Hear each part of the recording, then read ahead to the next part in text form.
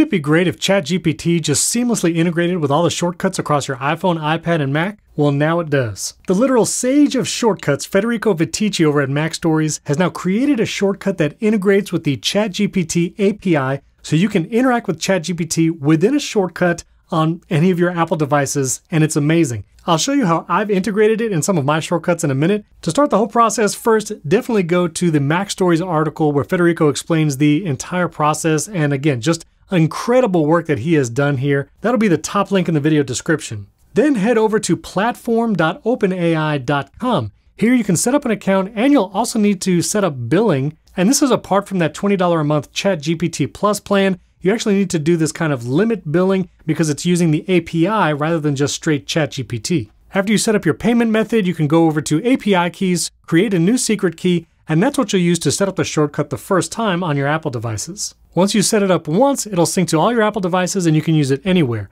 I've actually placed the shortcut right here on the home screen of my iPad. If I tap it, it will run this ChatGPT and automatically show me a prompt. In this text box, I can type in anything I would normally put into ChatGPT. For instance, I can ask it to write a limerick about the iPhone 12 camera. You can judge its poetic ability, but right here on my iPad, I'm running ChatGPT, getting a result, and this shortcut even allows you to continue the conversation, and you can keep typing, getting more prompts, all right here without ever leaving the shortcuts interface. This is incredible. And if you're wondering if this costs a lot of money using the API billing, you can set a maximum spend limit in the OpenAI platform.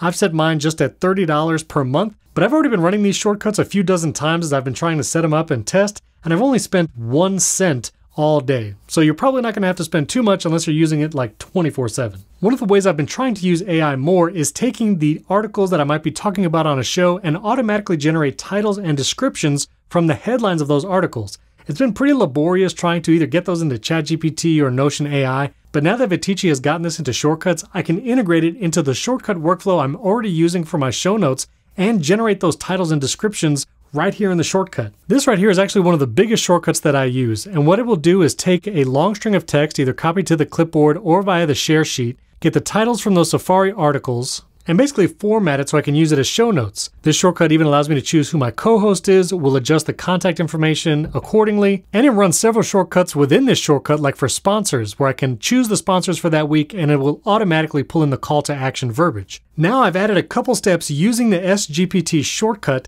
and it will take the same headlines I was already formatting, and then ChatGPT will actually give me recommendations for titles and descriptions. There might be a cleaner way to do this, but what I have right now is actually a text box with the prompt that I want to use in ChatGPT. It's pulling in all the article headlines using this part of the shortcut. It copies it to my clipboard, which you'll see me paste into the GPT interface, and then it sets that as a variable for my show notes later. Here in this Apple Note where I've kept all the links that we're going to talk about on the show, I'm going to select it all and then tap the share sheet.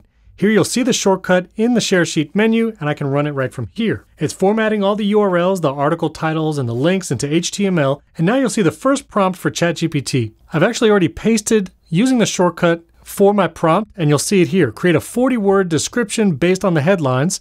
It automatically pulled in the headline and article titles from the shortcut. I can hit done. Now ChatGPT is actually running in the background to generate that description. There it is. I can hit done. I want to export that. I adjusted Viticci shortcut to automatically put export chat because that's required in order to get the text output from that ChatGPT shortcut. And from here, I'm going to do copy latest response. I have the shortcut getting the pasteboard, and now the second prompt is for the title. You'll see I've said write a 15-word episode title, SEO optimized, hit done. Pretty great title, actually. I'll hit done. It goes onto the clipboard. I do want to export that. Now it's asking me for a number. This is actually how many sponsors are part of this episode. Let's say I have one sponsor. I choose it from this list. We'll say Masterclass. It'll ask who my co-host was for this episode. I'll put William.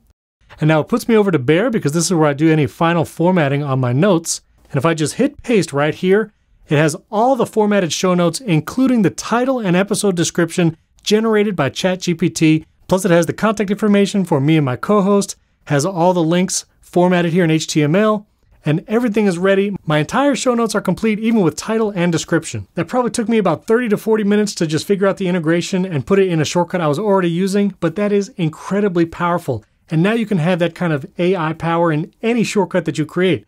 This also synced to all my Apple devices, so I can run this on my Mac, iPad, and iPhone. And since ChatGPT doesn't have an app yet for mobile devices, you can use the web browser, and that does pretty well. I would much prefer just running a shortcut from the home screen of my devices or even in the menu on my Mac, and now I have ChatGPT everywhere. So Federico Viticci, thank you for your incredibly hard work on this shortcut. What an amazing resource, and he's giving it away totally for free. You can just download it. Again, the top link in the description will be his article on macstories.net. Be sure to check it out, get the shortcut, and I would love to know how you would be using these in your shortcuts. Don't forget to like and subscribe to the channel. I appreciate everyone watching, and I'll catch you in the next video.